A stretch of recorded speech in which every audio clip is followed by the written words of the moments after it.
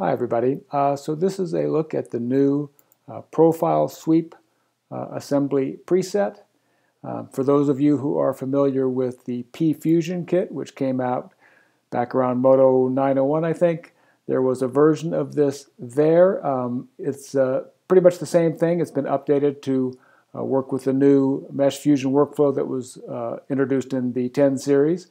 And the nice thing about those changes is that it really made it less Fusion specific. It can be used just as a nice way of creating procedural profile sweeps, whether you're using it in conjunction with MeshFusion or not.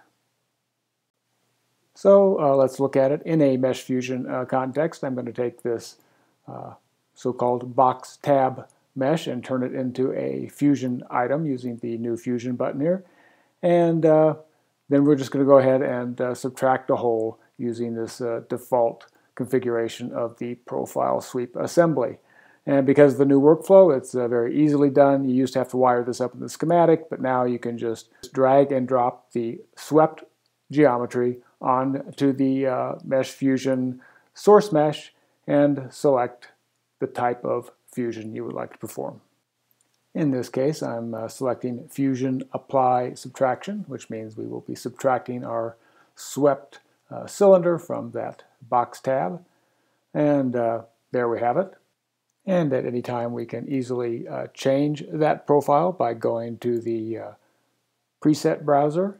And here I have some B-spline presets that were created as part of the MeshFusion kit. I'm selecting one of those in the preset browser and then clicking on the lower half of this little polygonal widget here and then selecting Import Preset Profile. Now I've noticed there's a little glitch here in that the Fusion item doesn't always update. The first time you do this, subsequent imports should trigger it automatically, or you can do what I've done here and just move the profile sweep path a bit to trigger the update. And remember that just as before with the earlier versions of this sweep assembly, the path is how you control the location and orientation of the sweep. Of course, you can also make it a non-linear path if so desired. And as you can see here, all subsequent profile imports do update the Fusion item automatically. The assembly also supports the use of a mesh for the profile as opposed to the spline-based profiles that we were getting from the preset browser there. So here I have a mesh in the scene, and I am going to simply drag and drop that mesh onto the profile portion of the profile sweep preset.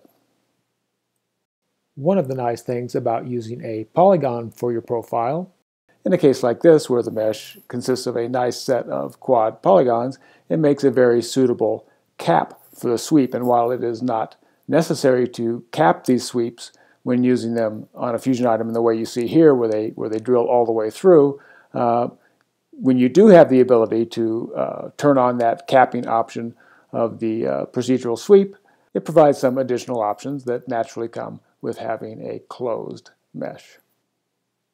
As mentioned at the beginning of the video, nothing about this is Fusion specific. Here's the same sweep, just never attached to a Fusion item. So it's just a regular procedural mesh. And all the same options of using polygons or curves for your profile are still there. And one good thing to note though is that when used with MeshFusion, these sweeps are always interpreted as Catmull-Clark surfaces, and that's why we have this cage option turned on in the procedural sweep. If you are using splines and you're not attaching it to MeshFusion, you might want to turn that option off so that you get an interpolated spline extruded along your sweep path, like we see here. So, rule of thumb, if your intent is to use your sweep as a MeshFusion source mesh, you want curve cage on, because really what you're doing is creating a cage that MeshFusion will convert into a Catmull-Clark surface. And if you're just creating a polygonal mesh that you're not planning on using as a MeshFusion source mesh, you probably want curve cage off, especially if your profile is a spline.